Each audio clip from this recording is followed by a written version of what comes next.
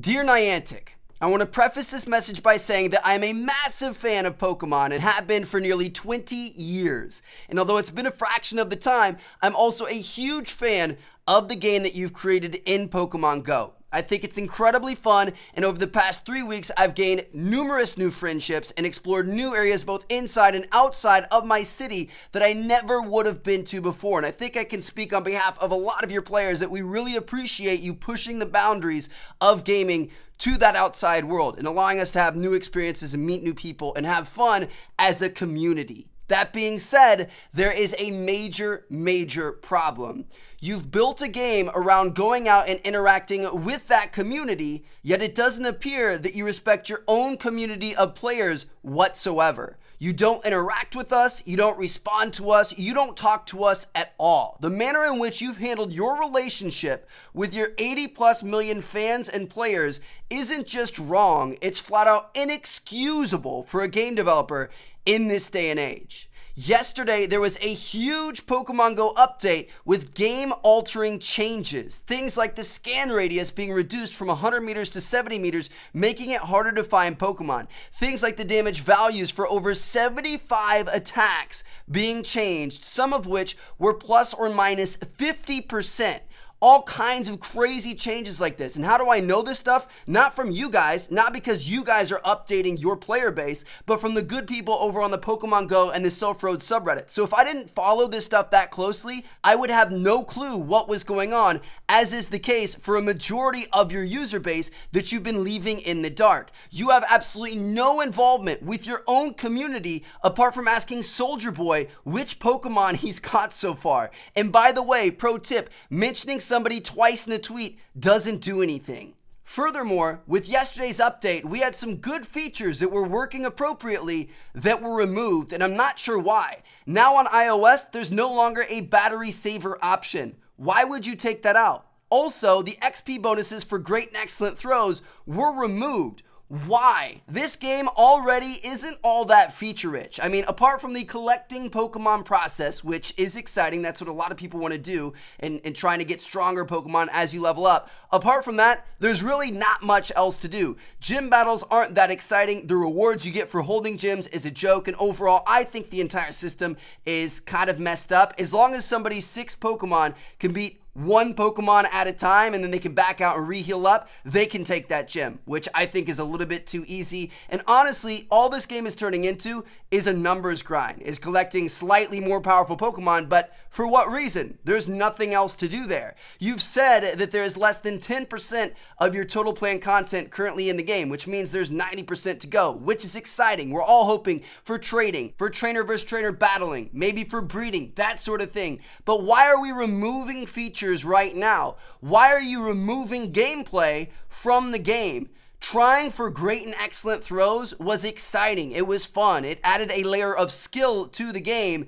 and now they're gone. Before we know it, we're gonna have nothing more than a glorified version of paper toss. Moving on, last but not least, let's talk about the most important issue at hand: tracking. The in-game nearby Pokemon tracker broke just after the first week of launch and has not been fixed since.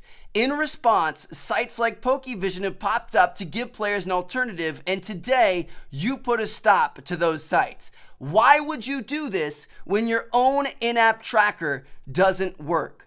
Now, I understand that this may not have been your original vision for this game. You didn't want to give people exact Pokemon locations. You wanted them to explore and find their own. Whatever, it's your game. You do have the final call in the decision making. But why would you take something away that made the game so much more fun for your community? People preferred this style of play. Pokevision had nearly 30 million users, and that's almost half of your player base. While it may not have been your original vision for how people played, why not adopt to something that your fans so obviously enjoy? You should be adopting the feature and hiring these guys, not banning them and putting their site to rest. And regardless of the Pokevision argument, your own in-app tracker doesn't work.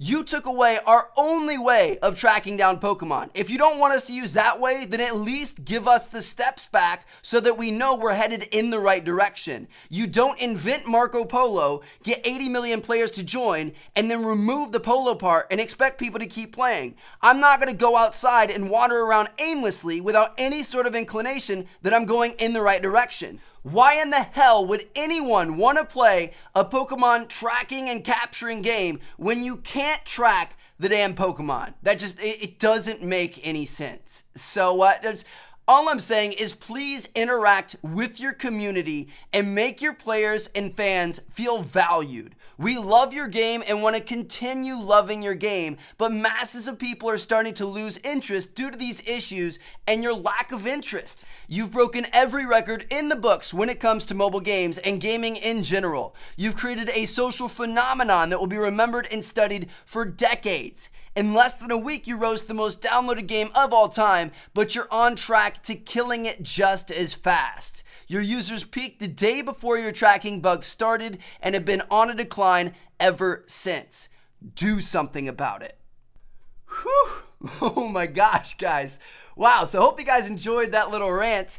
It was something I had to get off my chest, man, and it's spawning from a good place, I think. It's spawning from passion. Like, I really, really love Pokemon Go. I can't believe how much I've fallen in love with this game. I don't think I've fallen in love with the game this much in my history of gaming. Like, it's such a different game, and I'm having so much fun with it, enjoy sharing it with you guys, and it frustrates me the direction that the game's currently heading, because I enjoy it so much and I want to continue to enjoy it, and I know myself and a lot of other people are kind of frustrated with it. So I wanted to make a video that hopefully sparks up a conversation, and if this has even a very, very small, minor effect for the positive for this game, then it did what I wanted it to do. Now, let's talk about what you guys can do to make a difference with this and hopefully change the direction that Pokemon Go is currently heading in. So number one is I'm going to put together a click to tweet. I would really like Niantic to see this video. Like, I have a hard time believing that they aren't aware of what the community is saying, because I mean, the internet, it can be very, very loud sometimes. So I find it hard to believe that they're just completely not in touch at all.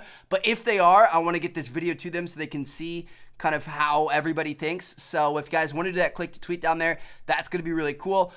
Also, you can leave a review in the App Store, in like the iTunes App Store or the Google App Store or whatever else, and leave your honest feedback. I'm not telling you guys to give them, 1 star or 2 stars or anything like that, but leave honest feedback in there with an honest rating, and that might potentially get some attention.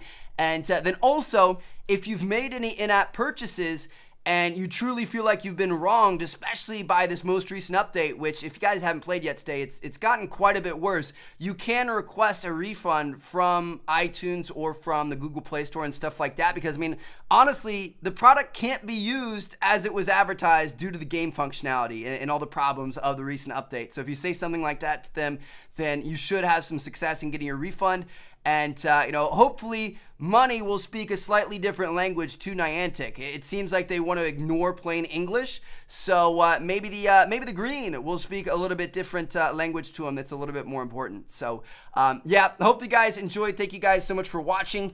I'm sorry for the rant, but I love this game, and it's just, this most recent update was a big downturn, and I'm hoping we can kind of steer it back into the other direction. I'm trying to make any sort of impact that I can with this video. So thank you guys so much for watching. Share with your friends. Use that click to tweet, that sort of thing. Let's get this out there, and hopefully Niantic will take notes. Catch you guys later. Peace out.